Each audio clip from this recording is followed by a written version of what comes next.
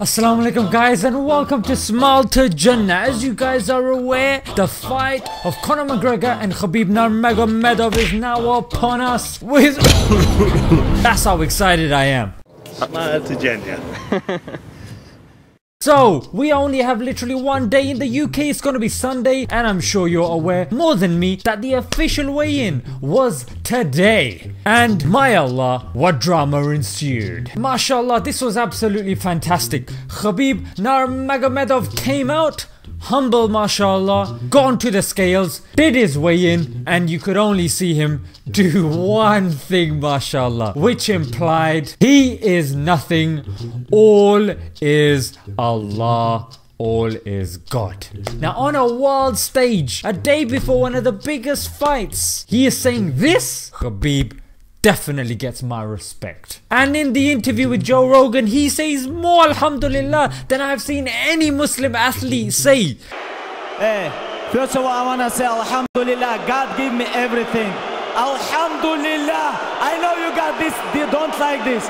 Alhamdulillah. If there was a Muslim version of the Guinness Book of Records, something like the Zamzam Book of Records, mate, Khabib would be on top with the most alhamdulillahs said on a non-Muslim stage, mate. Alhamdulillah. And for those of you that don't know what alhamdulillah means, it means all praise is to Allah. So then when it comes to the face-off, for some strange reason, Conor McGregor is triggered and Khabib puts his arm forward just in case Conor tries some funny business. Conor, triggered, whacks Khabib's arm, and then Khabib obviously says, come on then mate, you think you're hard enough? Come on then, I'll give it ya.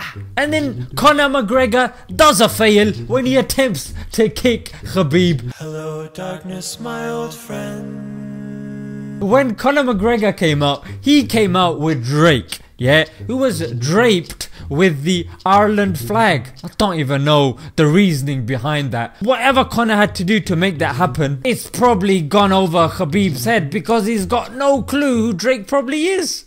Then it's time for his interview. Now we all know Khabib is not much of a talker because obviously English is not his main language. But he gives one deadly blow to Conor McGregor. Tomorrow night, I'm gonna smash your boy, guys. Tomorrow night, I will smash your boy. Like he's some sort of Russian Hulk, mate. Now our hero is getting booed by the Irish fans. What's he gonna do? Anybody else on that stage would lose control, they'd get a few wicked headlines, they'd get more sponsors, more media coverage, and that's where the money comes in. But Khabib's doing none of that. Conor's got Proper 12, his whiskey brand, is promoting it. Khabib is only promoting one brand, and that is Islam. And he's gaining nothing material from it. So as he's getting booed, all he does is thank the people, show his appreciation, and just says what inshallah he's gonna get done tomorrow.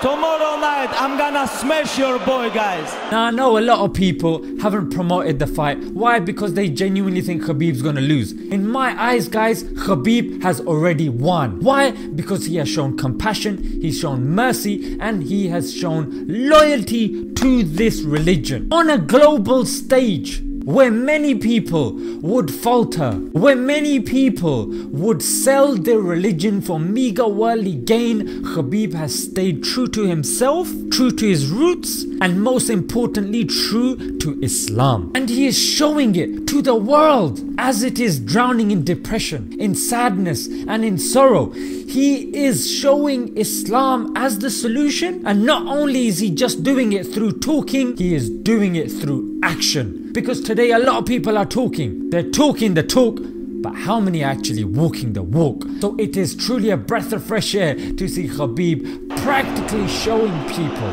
how Islam has changed him as a person, how Islam has affected him as a person, and shown Islam at work. May Allah subhanahu wa ta'ala bless him and grant him success in this world and in the hereafter.